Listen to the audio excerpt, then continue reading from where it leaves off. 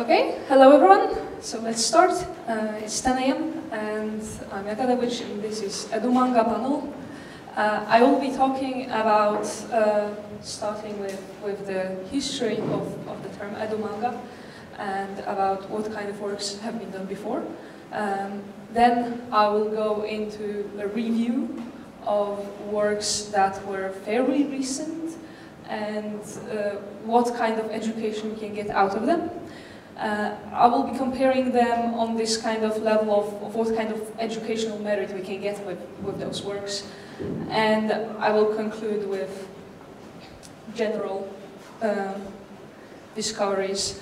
So let's start with the first idea of why would we use manga for education? Most of the time everybody just uses it for entertainment, right? There was actually a study, I found out a study from 2009, which goes actually into detail about why would manga as a literary form be good for educating people, and this was an overview of previous existing studies, how combining images with text in a proper way makes a form that is actually more memorable and better to explain certain concepts.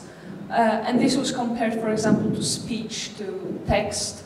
Apparently, if you're to listen to a lecture, you're going to forget more than if you're going to watch images with text, which is why I'm going to have a lot of images in my presentation.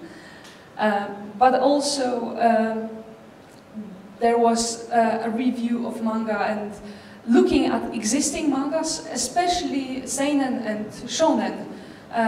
It turns out that to make a quality manga, you need to pack a lot of real facts in it, especially when you want to base the manga on something real, like, say, sports manga. The mangakas, even if they do not originally intend the position to be educational in any way, really, they still do thorough background checks on topics, and then put that information to the manga and explain easily with diagrams certain things, which turns out then to be pretty educational if you think about it. So that work, which was originally intended to be just for entertainment, becomes a kind of hybrid of education and entertainment. But this study is for 2009, but the EduManga concept is even older. So Osamu Tezuka, the god of manga himself, has started with doing works that were historically based and literature based. So the first manga of his that I found with the tag historical in catalogs is Mori no Yogenshi from 1948. Which is actually a manga about fairy tales, and it goes into Russian folklore and so on, which isn't exactly historical, but it still goes into the literary kind of the let's draw the book, so people who do not feel like reading the book actually can read the pictures and be happy with that. A year after that, he actually did a work on Faust, which is already a pretty big work of literary fiction. And he has about 30 mangas in total that are tagged historical. One of these is Adult Swimmer's Life. So it might be that he starts from Mori no Yogenshi, which is pretty much a child's tale, but then he actually gets pretty serious. And then it gets even better, because in 1986, noticing that comics is actually something particular, the Japanese version of this kind of very important economics magazine commissioned a book which is the introductory Japanese comics for manga. And this position is pretty much a comic that chapter by chapter explains economical terms and economical phenomena with a comic. And this is 30 years ago. And in 1987, this was one of the most selling business books. So it's already been a while, and they already noticed that teaching with manga actually makes results. And this was from this category type of manga, which was called practical manga at the time. And after that, a lot of works were based in this kind of way, that they were even explaining some things for some agencies and companies in the comic form. And as I said, Osamu Tezuka started doing a lot of things that would be in this kind of historical way. And his legacy, the Tezuka Productions, decided to run an educational series with Astro-boy, who is introducing children to different historical figures. That was 21 works that were running from 1987 to 2003. And some of the examples are here. For example, Anne Frank, Albert Einstein, Heather Adam Keller, and these are very European characters.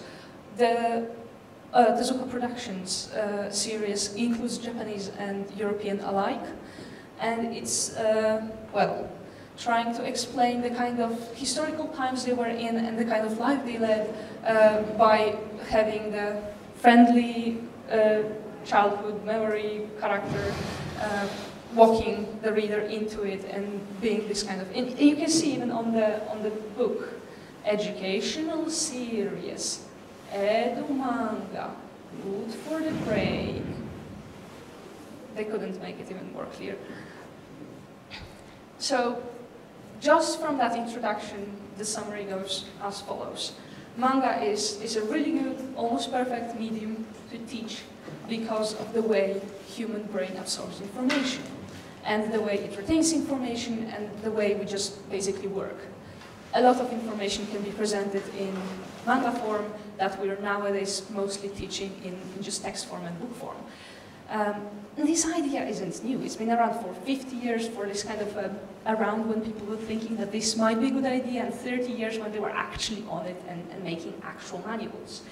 So now, are there on the market, since like 50 to 30 years already, are there books and works that we could use to pretty much replace all the books in a high school curriculum with works that could basically back up or replace in every subject and explain all the terms in simple images and make everybody remember everything wonderfully? Not yet.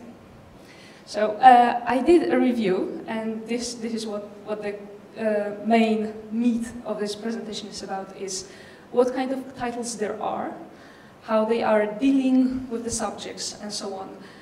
And with this kind of very fast review, the topics most often found in the manga is history. Over half of the mangas I found for this presentation are history-based. It's pretty easy, because in history you can find plot. And then you can use that plot to describe the plot, which is the history, and that's pretty much the point. In all the other almost, it becomes a kind of side dish to the plot that most mangas are usually concentrating on. So we can have social studies of self-defense, of cooking, some kind of knowledge of how to bring up a child, but those mangas are usually just describing people's day-to-day life, the so-called slice of life genre, with just emphasizing those aspects. They are not exactly saying, we're going to teach you how to make jam today. No, not really. And you can pretty much skip those information if you don't feel like it. You can just concentrate on the plot itself. Similar comes for physical education, when we have massive amount of sport mangas and exercise related. There isn't that many that go and try to teach you how to do those things. It's just explaining them because it's important to the plot. We have also sex education, and I don't mean hentai here. We're going to have a little bit more of sex education that goes into the education part rather than into sex part. We also have religion. There are mangas about Buddha, about Jesus, and about Norse religions and so on. Very often they are just like cherry-picked and used into the main plot as this kind of side thing again. so it's not the main focus. And also hobbies. Whatever K-On! or any other piece that goes into people having hobbies and being very passionate about them just describes them. However, there are some topics that in this list you can see already missing. For example, science. Chemistry, physics, biology, math, those things are not that easily explained in the plot. There is a series of manga type books about them, which I'll be talking about much later. I haven't actually found, for example, as well, a geography-themed manga. There is geography in historical mangas to present what part of the globe we are talking about and how does the city look like and how does the area look like and so on. So you will have maps in manga, but you will not really have geological studies and so on, or discussion of how the geographical things have changed or how the rivers, you know, spread around the continent and so on. And this topic I found quite lacking. And then there is also languages which are usually translated just with different font, right? So you can know that this has been spoken in a different language and the other characters aren't supposed to know it, but what's there, but you understand them because that's what the plot is about. And I would say that manga would be pretty nice to teach languages. There is a lot of language books that have comics and images and so on to teach. But all in all, language teaching is not really a forte in the mangas.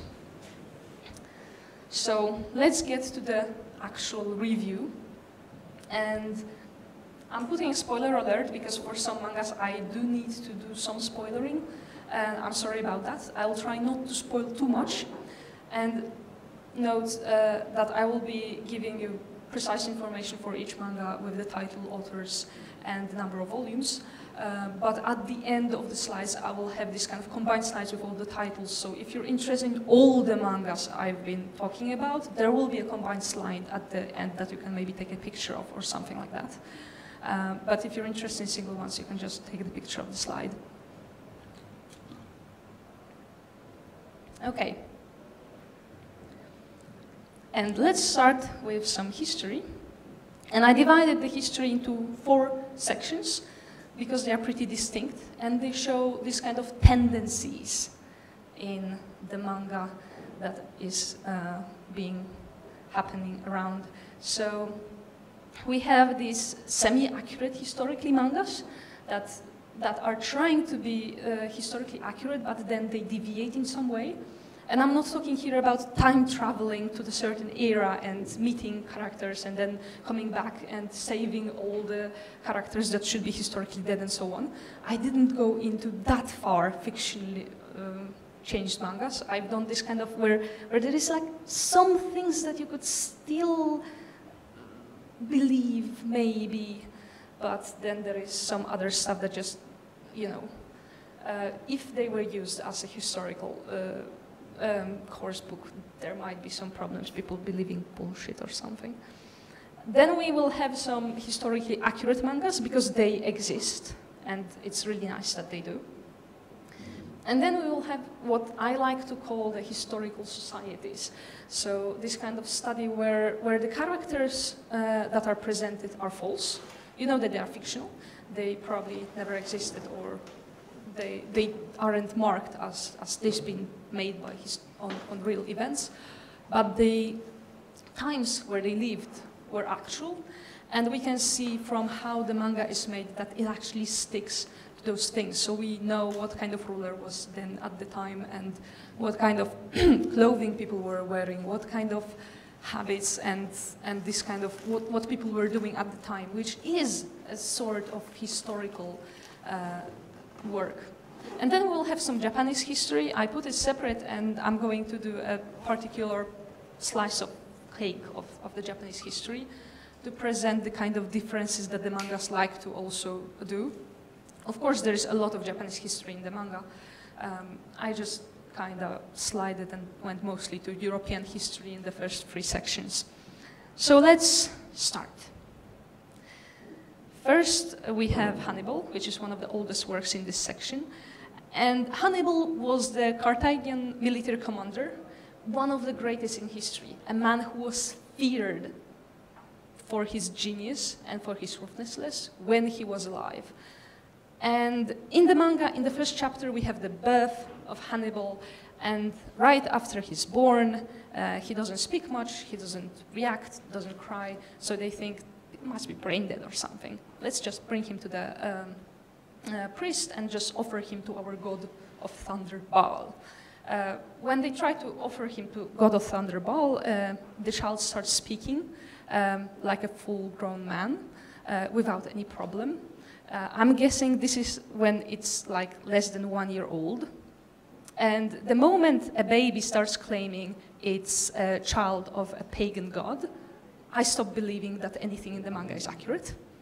However, the manga does seem to go into life of Hannibal, aside from these kind of weird quirks, like being a god or something. And the manga is still ongoing. Some other inconsistencies in the historical thing of Hannibal was also that Scipio, who is mentioned even in the title and is a historical person, is a commander who was fighting against Hannibal in the wars, is presented as this kind of light that will defeat the monster that the Hannibal is, which is also quite not accurate, considering that Hannibal has lived quite long after those wars and fought in other wars and was generally prolific and died of old age, I think, something like that. So, yeah, the story is a little bit over-dramatized. Next, we will have a hermaphrodite, Richard III. And Richard III was King of England in 15th century. His reign was very short. He died in a war. And apparently he was, in general, an unpleasant individual who was scamming all the time and being generally unpleasant and wishing everybody everything worst. And in the manga, he is presented as abomination since birth because he was born neither a man nor a woman. And this in manga shows that he's being rejected by his mother and basically leads a tragic life, which leads to his twisted character and so on. The real Richard III was actually not a hermaphrodite. Apparently he even had children. But he was portrayed in Shakespeare's work as an ugly hunchback, and it was generally seen for quite a long while as if he's some kind of evil troll or something like that. So we can see here one of the pictures from the theatrical versions of the play of Richard III. What we actually now know from archaeological discoveries and some DNA comparisons and so on is that Richard only had scoliosis, which could be hidden by a well-made armor and clothing, and aside from that was actually pretty handsome. So why would the manga make him a hermaphrodite? I have no idea. I guess if you just check out Shakespeare and look at how ugly he is and think, manga will not sell. Let's just make him something pretty. And that's how probably Richard became something much else. He's actually very pretty. I do not have the slide here, but for a spawn of hell, he's quite handsome. So now we have some much later story, and here in Boku no Shopping we have quite shonen eye action on very historical characters. We have Shopping, we have Liszt, then we have some other famous composers and pianists, and for why would he be portrayed as gay? Not sure, because he had about 4 lovers or loves, all women, but one of them, and we have here her picture, decided to change her name to George, which is, some people say, possibly because she was very feministic and she wanted to fight for women's rights, Or some other people say maybe because if you have a male-sounding name, you get printed easier. She was a writer. And, they had a troubled relationship, which may be what prompted, I mean, if you don't read into it, you might think that it was either a transsexual or an actual guy or something like that, and then you're like, maybe he was bi or something. He had a wife as well, so. So from shopping, we go to a little bit more modern times, and this, I guess, quite a lot of people here know, because the work was actually printed in Finland.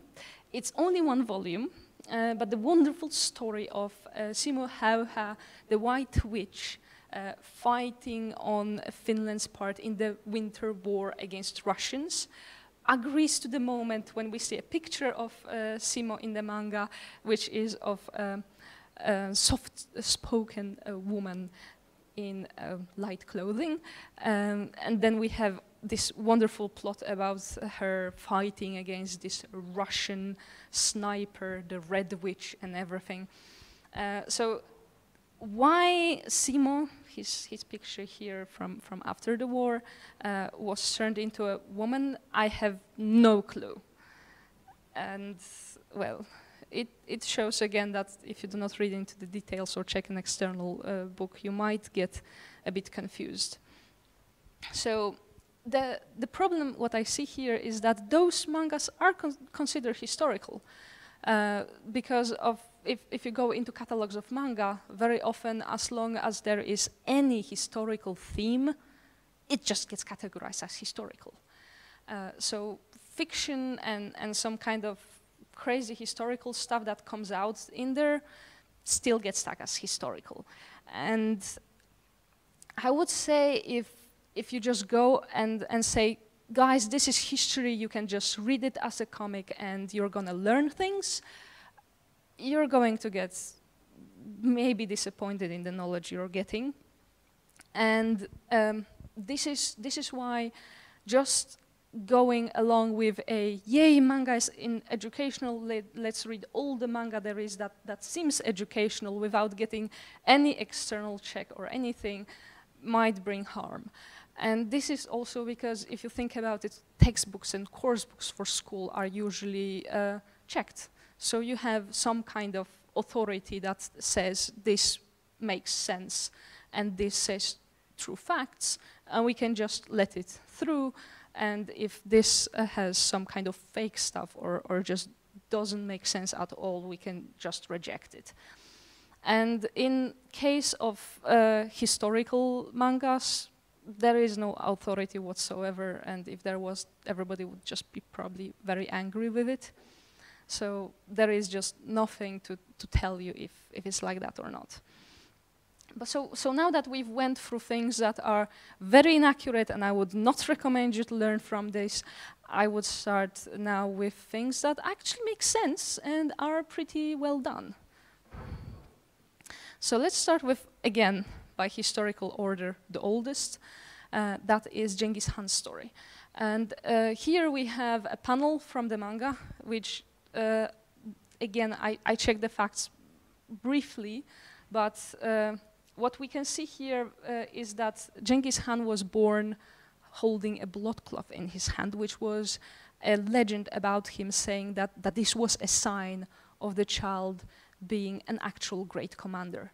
So the manga starts with that, then it goes into his teen years when, as Temujin, which was his first name, he was an actual great hunter and horse rider. Here is his family. There is something that I wonder about because it seems like it's some small family for that kind of tribe, but I couldn't find the details on this one. So this is only a one-volume work, and it actually skips a lot. It has back flashes and forward flashes, and unless you actually read exactly a track at a time, it might confuse you.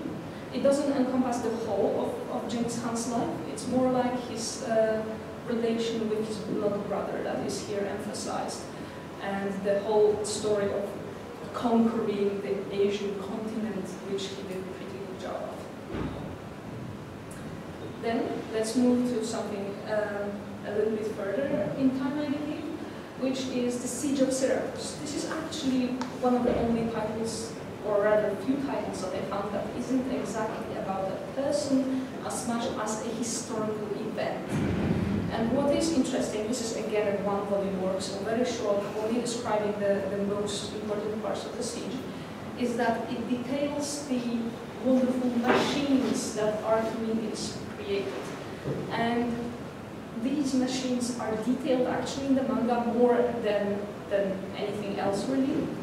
So you have nice descriptions of how they work, why they were built and so on, and how they were used to kill a lot of people during the siege. And when you look at it, it looks pretty modern, right? It looks advanced. But in actual records of these machines that we have, they look pretty impressive as well. The machine records are not complete from what I know, so it might be that the mangaka was faking some of these at least, but from what I can compare, they look pretty accurate. Yes? Sorry, something happened to your mic. I think it's on. Okay. Did I press something? No. Battery is gone. Now better? Yeah. Okay. I'm sorry. Okay, so the Heureka stories of Archimedes' inventions, I place it in this kind of variable story because in the time of the Syracuse siege, Archimedes was pretty senile, and they present him as a senile guy in the manga. So it isn't really about him per se, more about the physics and all the interesting things that he created. Then we have the life of Eumenes, who was the secretary to Alexander the Great. And Alexander the Great lived a long time ago. This is again antiquity. But what is quite important here is that he kept diaries. So the story of his life was pretty well described. And from what I have checked, and I tried to compare, his story follows those stories. So it is 9 volumes and ongoing, which makes it a little bit long for a historical piece of work. I mean, that is only as long as a person in ancient times could live and have adventures. And this is one of those few works that actually follow one of the historical people, which I will talk about a bit later. Now for a next story, which is again based on diaries, is the diaries of the executioner Charles Henry Sanson. And this work is even, it seems to me even more accurate and faithful to the thing, because Charles Henry Sanson also kept diaries, and the mangaka in the omake part of the manga volume puts actual analysis and details about the diaries themselves and about this history and how they relate to the manga. And you can see that the background checks done for these manga were pretty good. What does point out is that this manga is very dramatic. And some of the reviews even I've seen is the general feeling about the manga is that the things, because this is a man who was an executioner. So there's a lot in his life, like all those decapitations of people during the French Revolution and killing kings and queens and so on. This is already quite high profile stuff, so probably he had already very exciting life. But apparently from reviews it comes out that even daily things were very dramatic in that manga, and on that side it's a little bit overdone, but as we can see, it's a complete work of 9 volumes, so it's something that was basically probably done from the beginning to the end, based on those diaries, not trying to deviate or making it into a super cool, sane and manga that runs forever, which in historical genres is a good sign. And the last one is Barefoot Gen, which is also a 10-volume work, which tells the story of Hiroshima after the bombing. And if the information holds true that I found, Nakazawa Kenji himself survived the bombing of Hiroshima and lived there.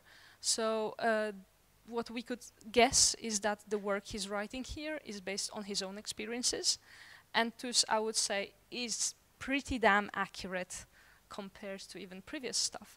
And this goes very much over all the stuff that was happening there, the social conflicts, the people suffering from the disease. It's pretty brutal manga, but it's quite close probably to what we can say a documentary about these events.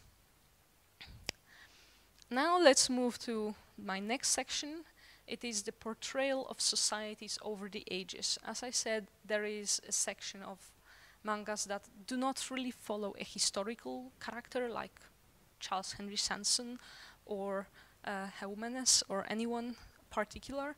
We know that the characters are fictional, but we also know that the clothing they wear was accurate for the era, that the things they did was accurate for the era, and in general the story is quite close to what you would expect. So let's get to the Vikings, who were described in Vinland Saga. And here, as I said, the sign that there might be some inconsistencies historically. It's 17 volumes and ongoing, so the story probably got pretty popular. I think there is a manga now, anime now even made from this manga. And I would say it's pretty good, because the details of their, the ships, the clothing, is pretty accurate for the era. It shows historical people like the kings at the time, the war chiefs. So we do have the names coming up from there. But the story pretty much follows a regular boy who probably didn't get recorded if he existed at all.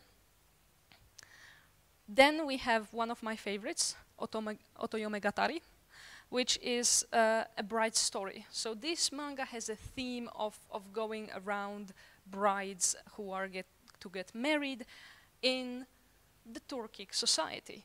The 17th century times of people who live in Asia.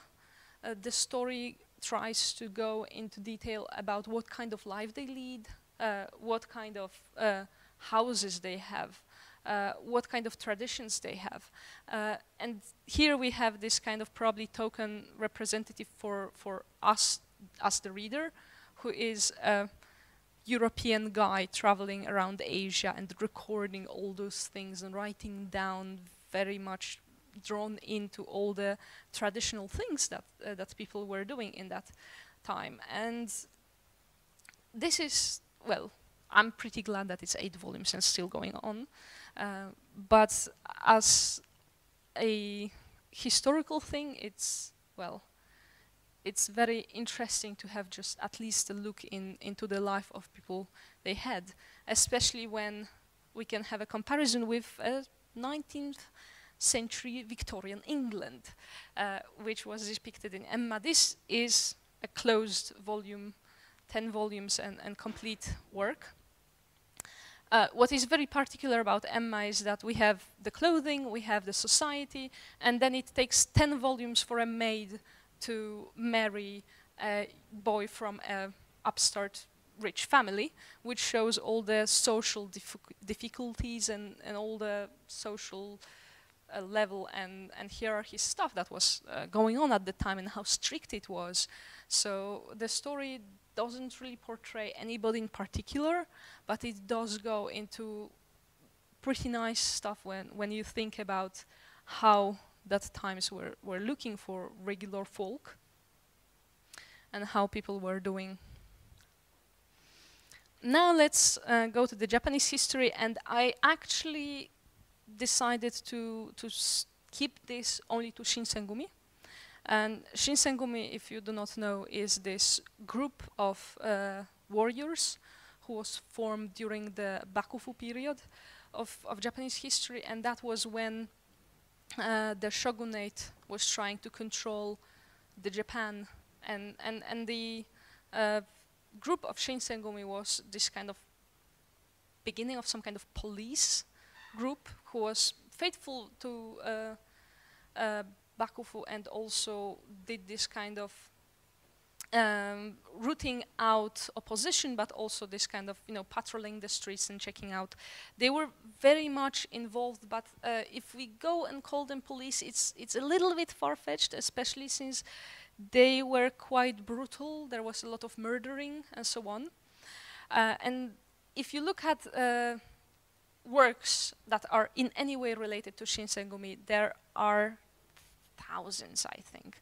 There's so many manga titles that at least even mention them, if not go into the otome game style, putting a girl into the group and then suddenly she can just go ahead. There is a game on that you can just pick which commander you want to date, forgetting how bloody and murderous they all are, and making it a wonderful story. And which is why I'm starting with the romantic approach, which is Kaze Hikaru. And again, historical manga, very historical, 37 volumes ongoing.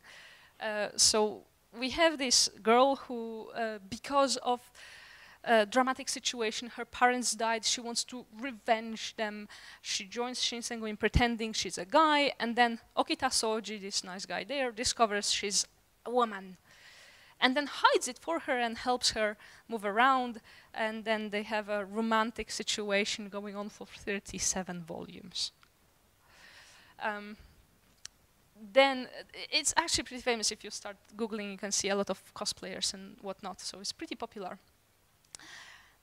Then we see a more adventure approach. So this is a proper shonen. So here we have a young guy whose parents were killed. He wants to avenge them, and he joins the Shinsengumi. And here we have, just for short comparison, this is Okita Soji. Okita? Okita. So, pretty face.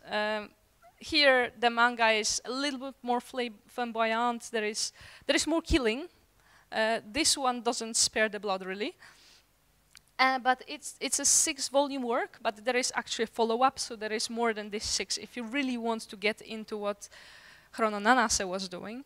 And here we have the story mostly revolving around this small guy. He's pretty short, so we can call him a shrimp.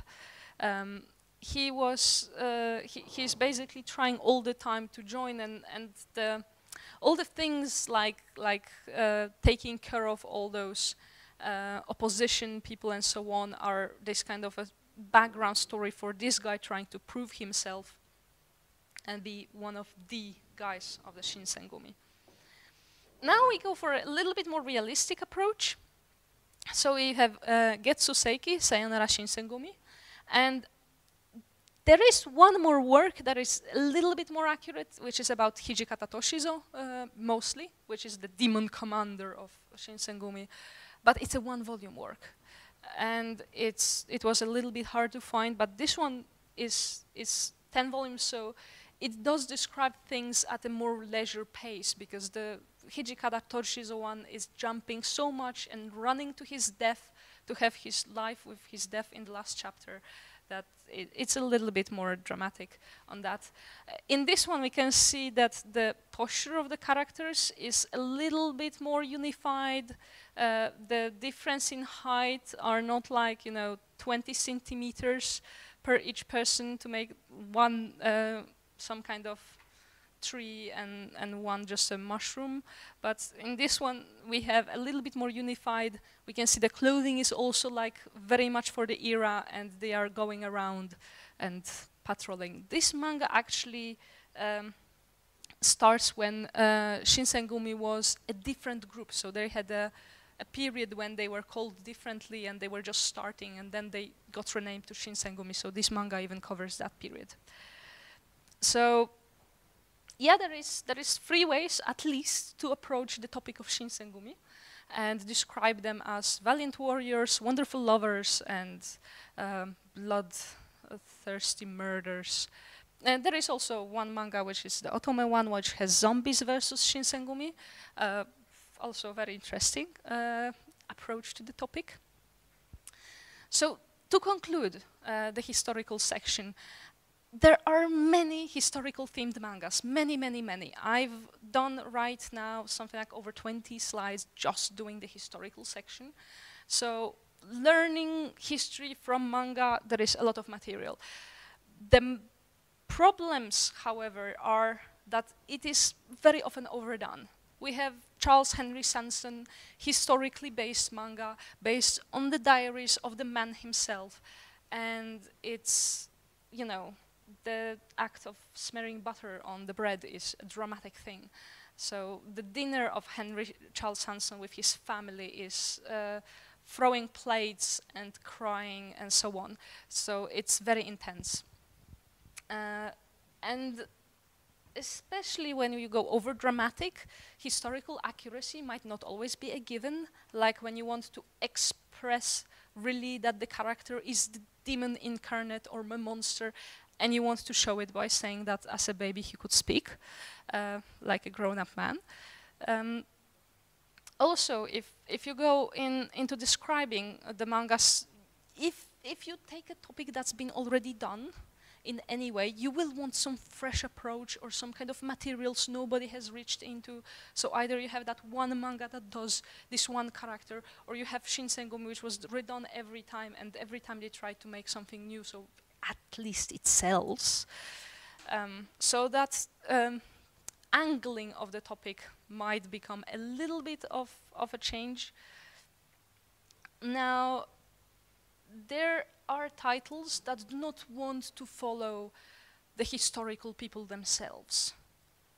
Maybe because it will be difficult for the reader to personify, like feel connected to that character, because these are the people that usually you read around in books, that they were so wonderful and so, you know, different, that it is easier to create a fictional character, some kind of shrimp that just wants to avenge his parents. He has desires that we basically, you know about, and they are easy to kind of sympathize with. And it's an approach to just take it instead of trying to maybe guess and be wrong about a historical figure that's famous, of whom we do not have full records of. And that way, the fictional element comes into the manga and stays there, because we keep following that one character the whole time. And this is one of the reasons that it's difficult to sometimes say if the manga really is historical, if they actually insert people that affect the plot. And now lastly, we have the supernatural elements in the plot. We just somehow sneak in some titles. And well, it could be a supernatural element of somebody seeing things. We can always say that, oh, he might have been, you know, a little bit in the head. That's why he sees a witch flying around and giving him advice or something like that. But when it is something like talking babies, then I'm out. I'm sorry, this is not exactly historical. Now, I told you that there is some geography in mangas, and especially in historical fiction. So I brought out some nice maps. And this is map from Heureka. So as I said, this is the siege of Syracuse. So here we have the Syracuse as the city. And there is a nice map explanation about why Syracuse is difficult to defend and why they had to do some kind of particular type of fortifications to do those. And this is writing about an explanation of why they're doing some particular military strategy over the other. Very nice detail. Then we have in Vinland Saga a nice map showing how the Vikings were moving around, where we can see that they were traveling over land to visit some parts and attacking middle of the country, which they could kinda reach by sea, I guess. But as you could see from the screenshot, they really like to carry their boats around, so I guess this might be the explanation. So, what benefits educationally we can get from historical mangas? It's actually a very mixed bag because it depends on how well the manga is made and how accurate it's made. So we can't actually rely on them so much. There isn't really any authority that tells which manga is accurate and which one you can actually read and believe what it says. It seems like in most of those you have to check your facts, at least Wikipedia. So this might basically, it's like, I do not want to discourage you from reading the historical mangas, but it seems like you just have to check your facts sometimes, otherwise it just becomes difficult and you might not know what you should remember or not, what you can use.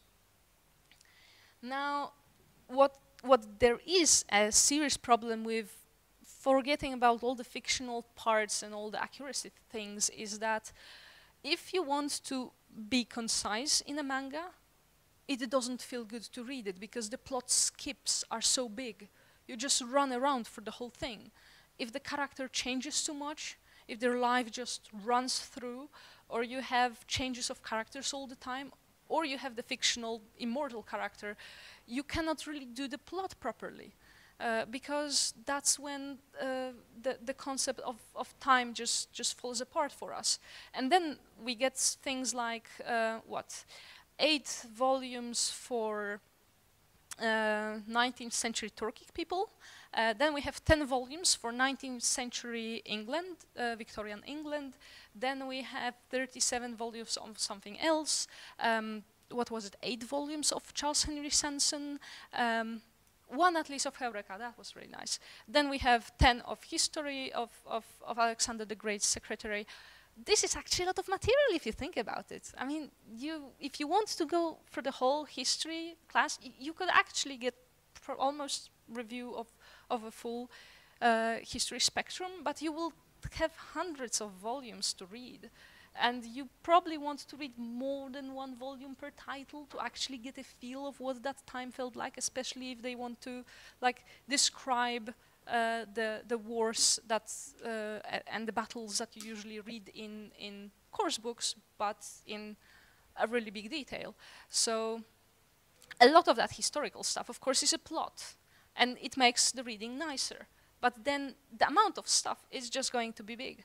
So what I would at this point recommend is making it a supplementary lecture of examples, of making a short focus on certain periods of time, but not really going as far as trying to teach people about all the people historically alive, because then it's just not going to cut it with the amount of material. Now, I would like to put a disclaimer that I am not a trained historian, and I did not study history enough to actually tell you that this stuff is 100% accurate or not, because I will try to attempt to give you some kind of slide now trying to categorize the merit with a big comparison between them. But I just want to put there that this is because most of the manga catalogs online that you find will not tell you how accurate the stuff is. It will just slap historical all over it. And I just wanted to get at least to some level to make it easier. So here it goes. On the far right side, we have lives of fictional people grounded in historical times and the actual events, with all the kings and so on that have lived at that time mentioned as a one-liner. But still a really good lecture to even get a feeling of this kind of times. And here we have the 17th century Emma, we have Heureka for the battle and the society of Syracuse. We have Otoyomegatari for the wonderful Turkic people, and the Vinland Saga for all the warriors. Then I have the historical persona but fictional elements. So we have historical people being followed by fictional people from whose eyes we can have a look at it. So then we have Hannibal, well, this is kind of like Hannibal is here half fictional if you think about baby stalking. Then we have semi-accurate hermaphrodite Richard III, and we have the gay Chopin, and then we have the wonderful Simo Hauha as a white witch. Now, between those, I see this kind of crossing of Kaze Hikaru, which starts with a background of historical people with a fictional persona, but then it has some kind of fictional elements in historical thing. So these two, I just couldn't decide which section they belong in more, because the plot is heavily on the fictional person, but it also has a lot of historical personas that they are in there. Then we have the quite accurate, which we have the Genghis Khan story, which is one volume, so very short, not much place to be mistaken about things and making up. Then we have the Gentsu Seiki's Shinsengumi, which is the 10-volume version that looked pretty accurate to me. Can't say 100% sure, never studied properly Japanese history. Then we have the Faithful to Records, which I can say I found information that these are actually faithful records, and these are actually only 3 out of the whole bunch.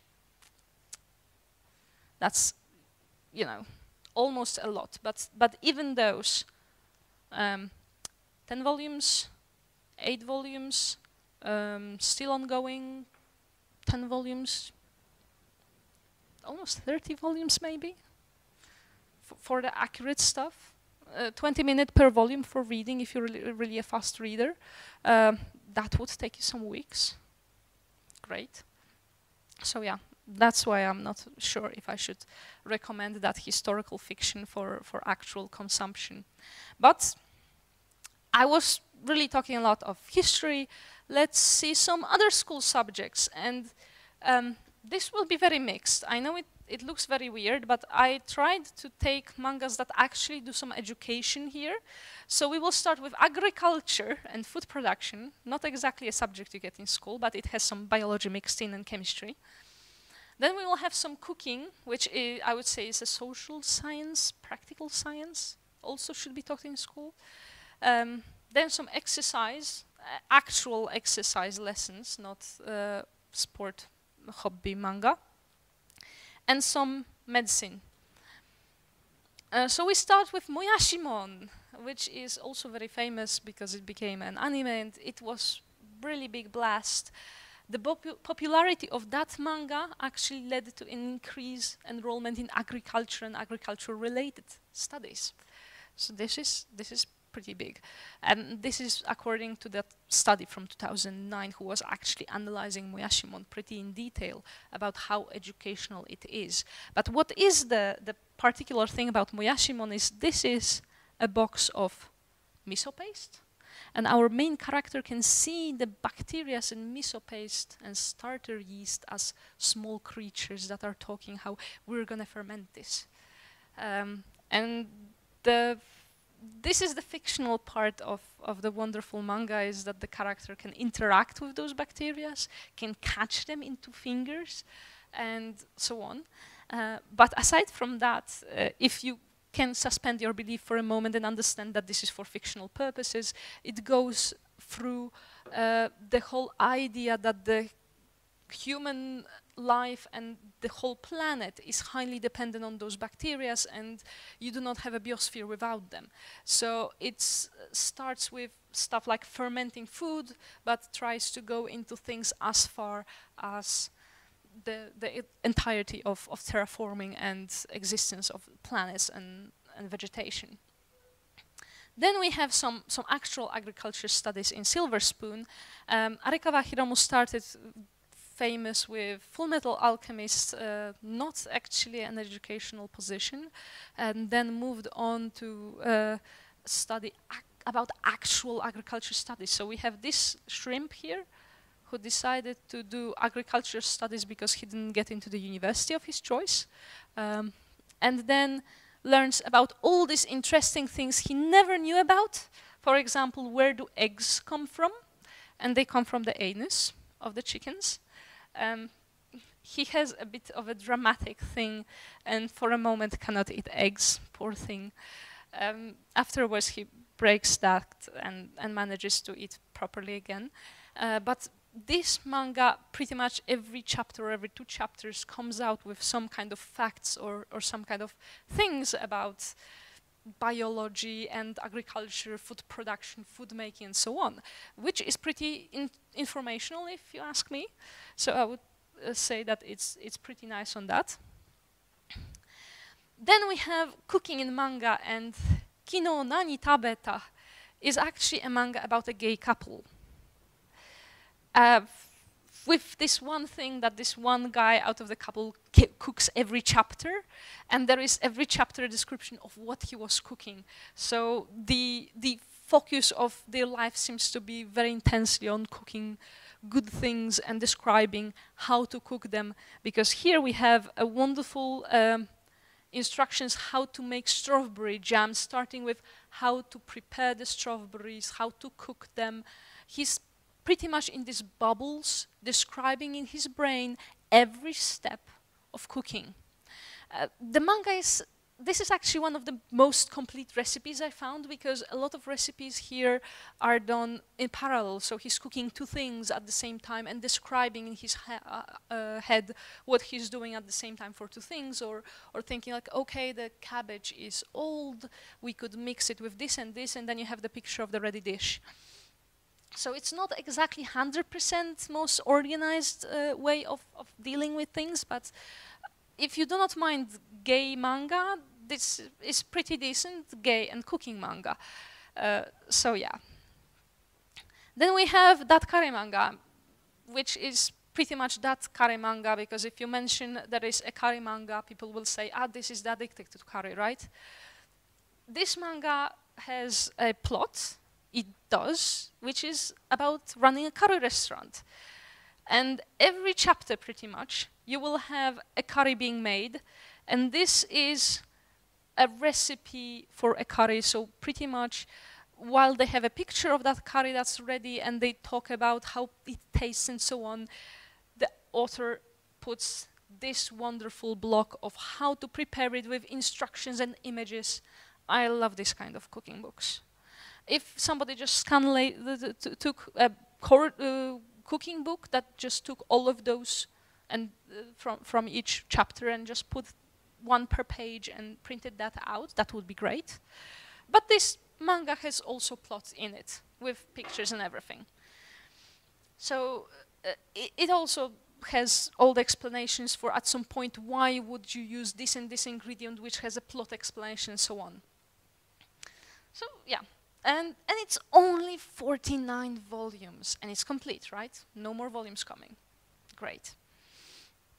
And then we have that bread manga, which, again, if you mention there is a bread manga, and there is these people cooking it and so on, it's like, yeah, that's Yakitate Japan, right?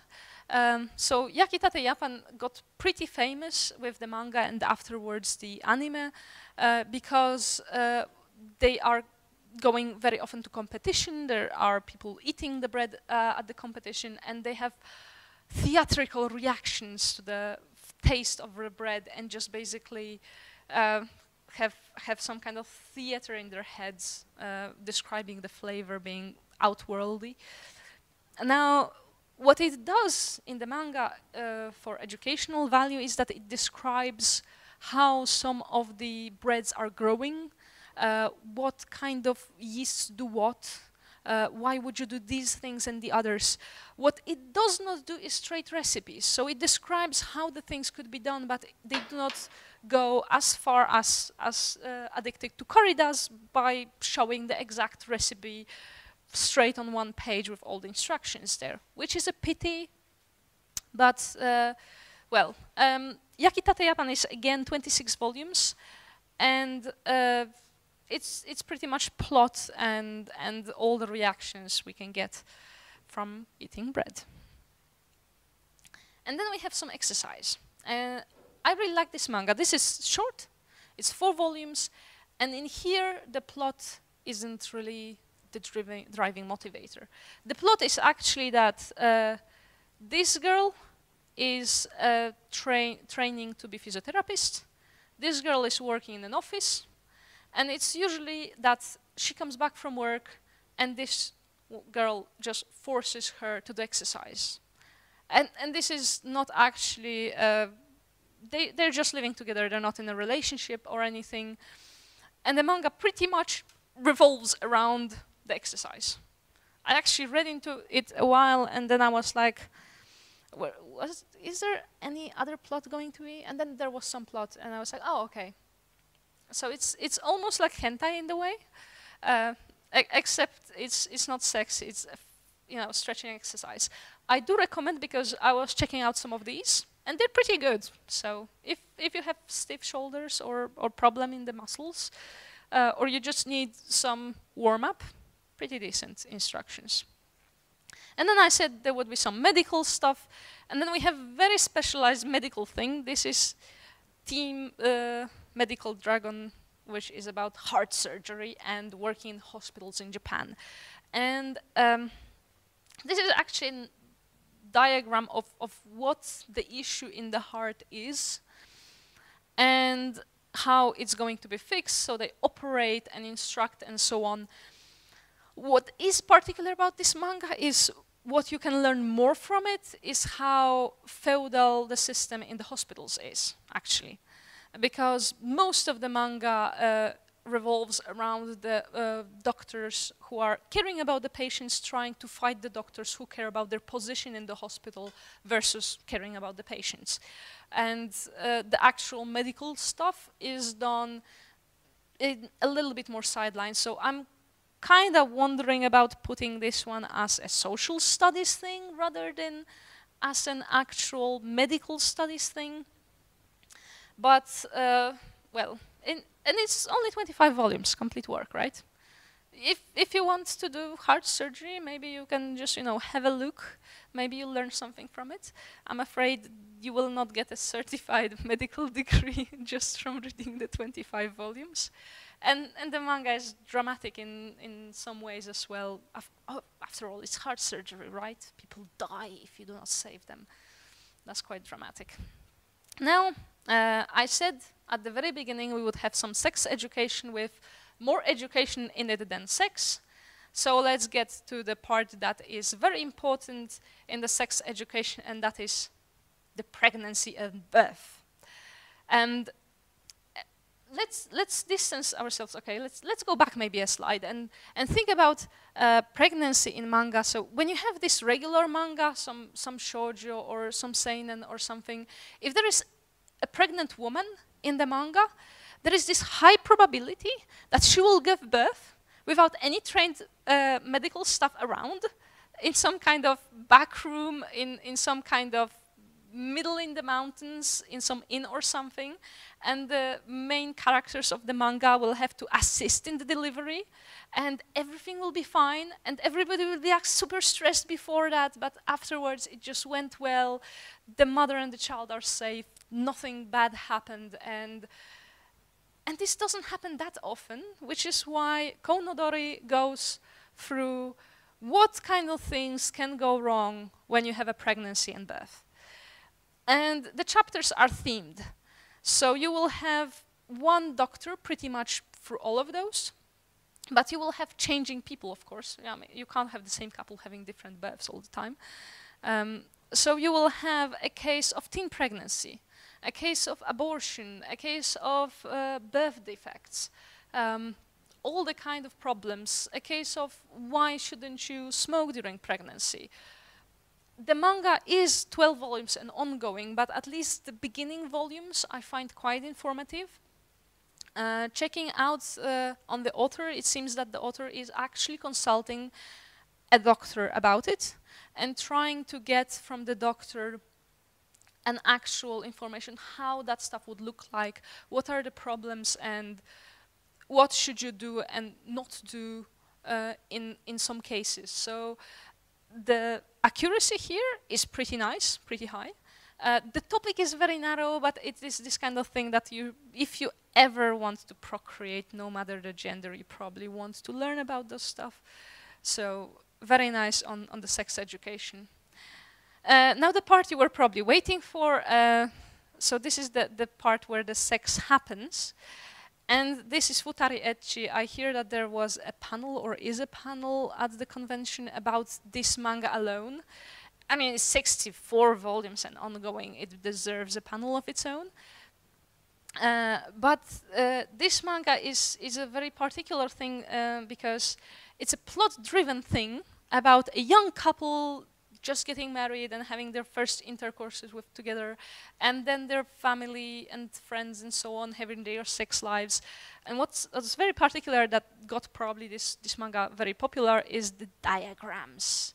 All the diagrams describing the percentages of people having sex in different times of the week, the types of penises and vaginas. I mean, you can have very detailed penetration with a wonderful diagram, looks straight like from some kind of manual or something. And then you have a description of whatever. What it seems to me, though, is that the diagrams are this kind of wonderful glitter on top of the plot cake in most of it. And it's a little bit chaotic because the diagrams come with the plot very much. So if somebody mentions in the plot something and there might be a relevant diagram to that thing, then the diagram is right below. But it's not really organized unless you actually take the organization in the way that you get married when you're a virgin as well, and you're just following how that stuff goes here. You might learn something, but 64 volumes is a little bit. So then let's have something more with this. I decided to include because of all the rise of popularity of 50 Shades of Grey, and then people arguing 50 Shades is so horrible. Watch The Secretary, it's the older one, it's much better. And I would just say both of them are crap. And if you want some kind of more accurate view of BDSM and this kind of relationships, then you have Nana to Kaoru by Amazune Ryuta. If you look at other works of Amazune Sensei, you will see that it's mostly hentai. Amazingly, Nana to Kaoru doesn't really contain sexual intercourse. So it's BDSM for the sake of BDSM. Very interesting in that way. Very well drawn. Then you have also some explanations about how to use certain things, like for example a ball gag. And then you have some imagination-filled stories and so on. But this sticks to this kind of core thing of the whole idea of having a relationship between a couple of equals, even though it's supposedly one person is being bet up around and the other person is doing the beating. But in that way, it's quite interesting. Okay, so we went through agriculture, cooking, exercise, surgery, sex. I'm not saying there isn't more. There is more. There is, of course, hobbies. There is board games. You can see there is ballet. There is sports. There is a lot of stuff. Of course, most of those are basically about people passionate about these things, and the focus is on the plot, on the person passionate about it. Now, what about the science? So, I mentioned before it's difficult to find it. There is, of course, some science always somewhere.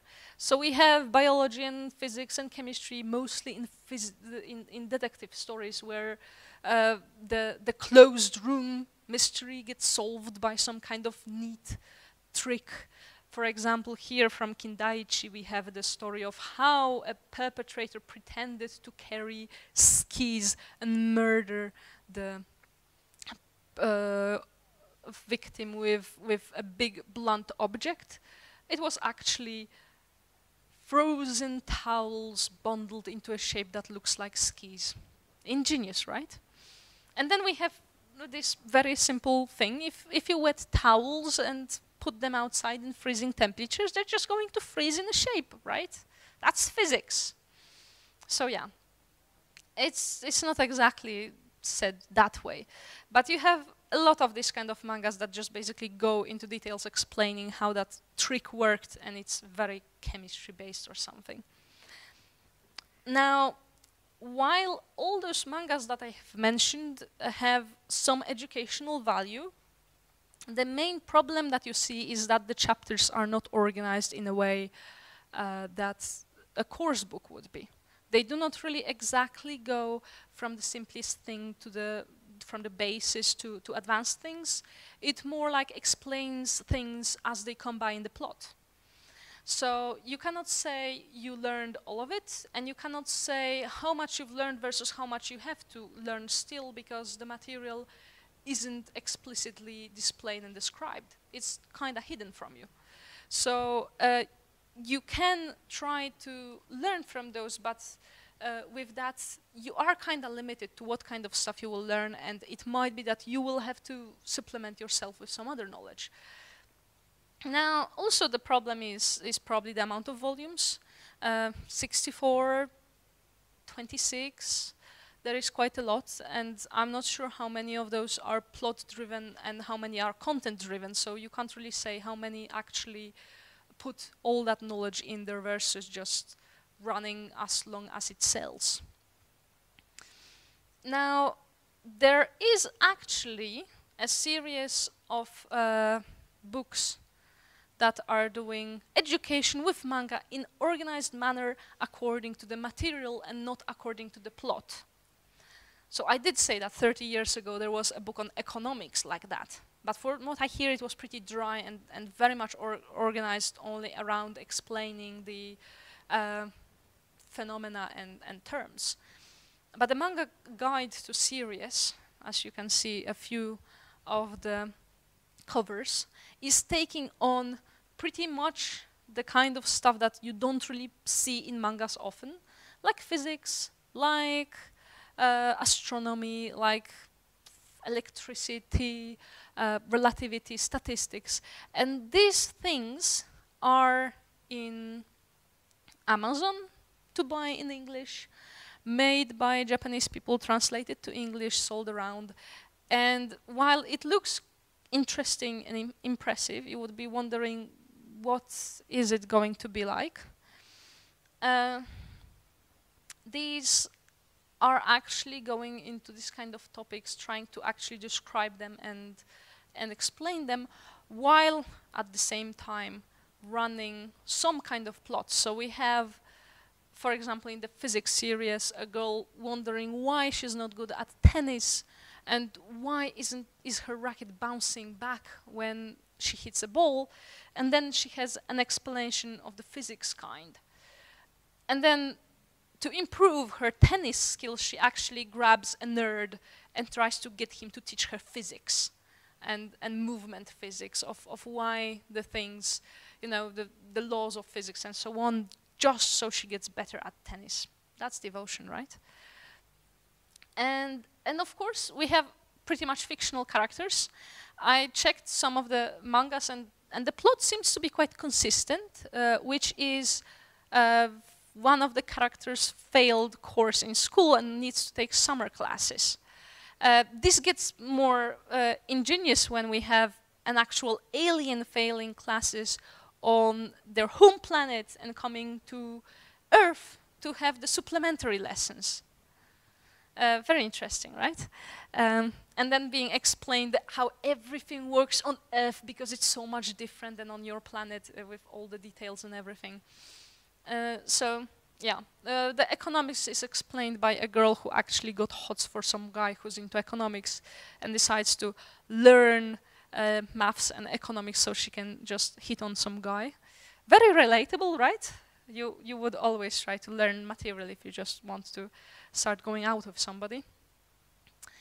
But now, it all looks fine and dandy, you can buy them on Amazon, but are they actually really used? And I did find an article that there are actually even teachers that use it as a supplementary reading. So the reviews that I found about it are that while it's not going really in depth about some things, and it's not describing some super advanced things, it's really good for the basics and introduction. So there is an actual university professor who is supplementing the course with a manga guide to databases, I think, or to statistics or something like that. A pretty neat thing, if you think about it.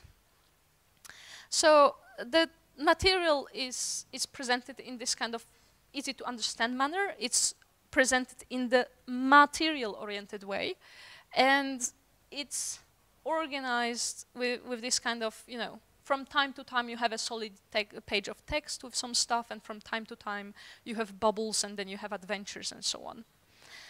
So now again, with this disclaimer that I'm not a trained professional in education, I'm going to show you this kind of nice plot of study material content versus the quality of the stuff. So here we have these a little bit of studying and majority of the plot and adventures of the characters, where we have futari ecchi, some gay cooking, some BDSM, then some heart surgery, then there is that bread manga, then there is some curry where, because of the wonderful recipes, I just put it at 40%.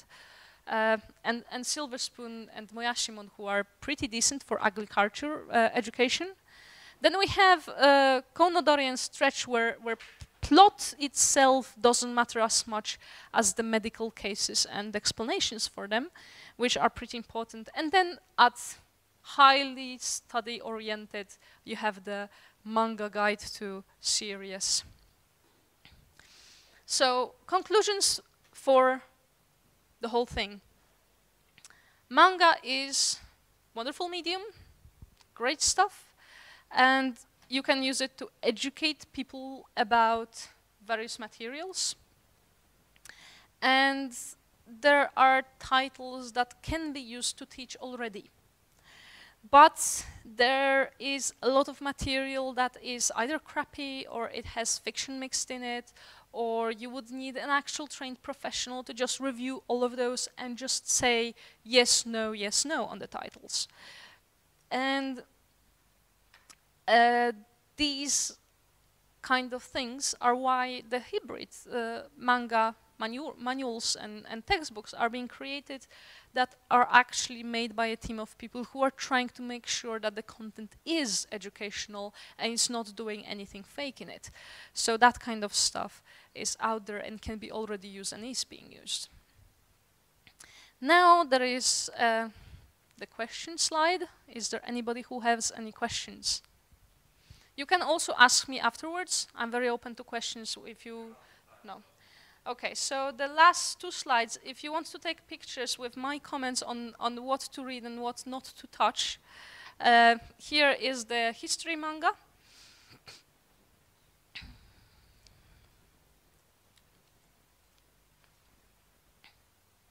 And right after that will be the other study materials. Mind you, there is no volume number here, so you will have to just check what stuff is actually worth your time in the volume versus learning capacity. And then we have the next slide, and this is our plot for study materials of all the other subjects. Everybody took a picture? Moment. Okay. And that will be the end. Thank you very much for listening. I hope you enjoyed this.